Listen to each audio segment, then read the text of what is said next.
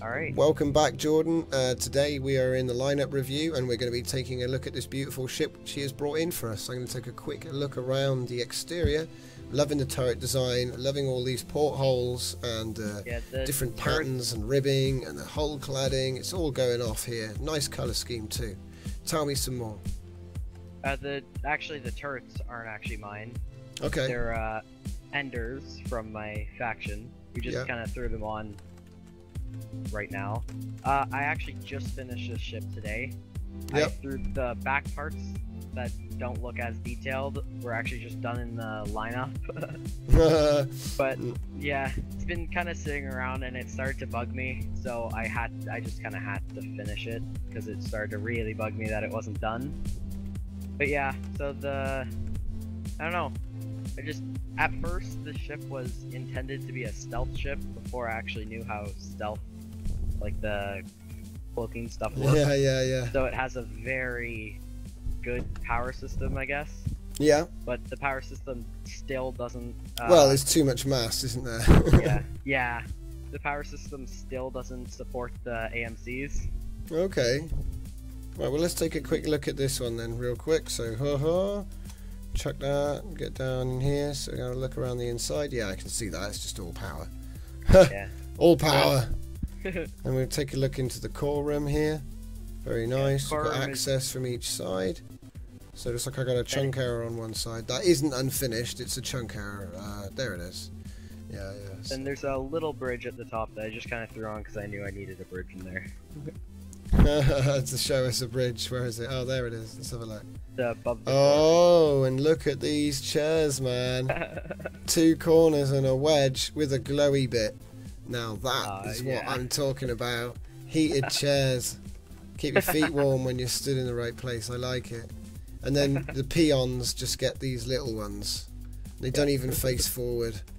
I like it. It's very nice. Do you know, I love the colour scheme, and you've got some really interesting detailing styles in the surface. It's the cladding that's really caught my attention on this, because there's a lot of potential for this style.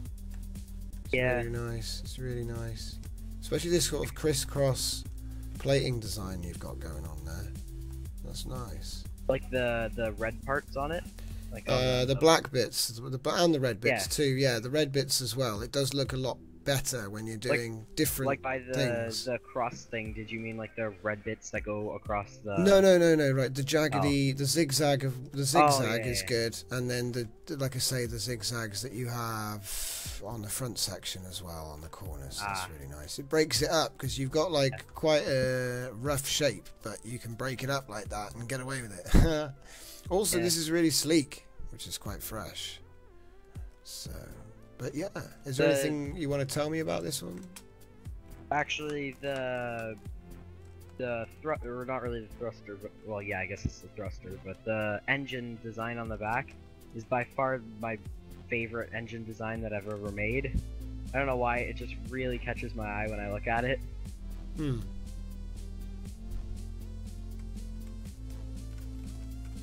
Yeah. I don't know, I think this is probably also the most detailed ship I've ever done.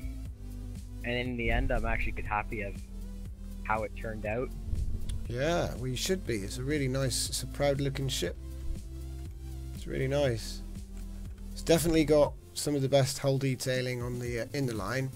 You know, we've had some really good examples put through tonight, but there's a lot on this that people could easily go, oh, I could do that, you know. And some of it's really fresh. Never seen this crisscross. I know it's a simple thing to do, but I've not seen people doing it. Or if I have, I haven't been paying attention. And I apologise if that's the case. I didn't want to just make like I didn't really like the idea of having the really smooth ship, like by putting the wedges going down the sides. So yeah, I didn't really like the idea of having. So you kept the edges. Kind of a more sharp ship. Yeah. It looks really nice. Yeah, you've done really well on that. Right, well, what the name of that ship one more time, please?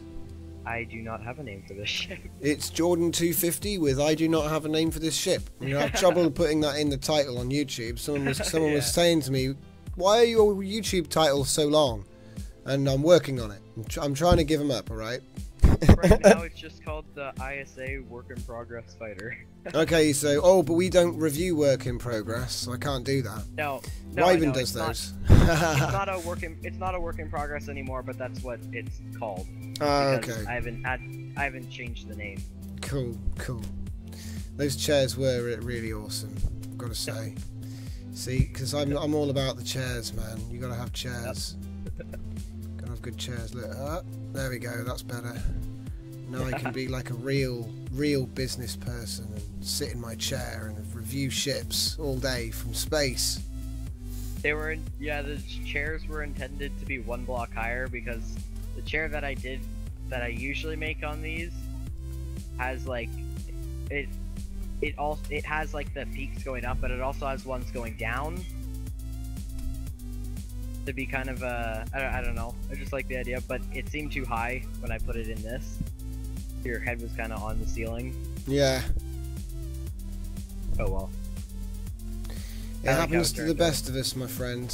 So there we go. The name of that ship is Nameless by Jordan250. So thank you very much for bringing that one along. I'm going to go and move my ship because it's getting a little bit far away. So thanks to everybody watching, and I will see you all next time.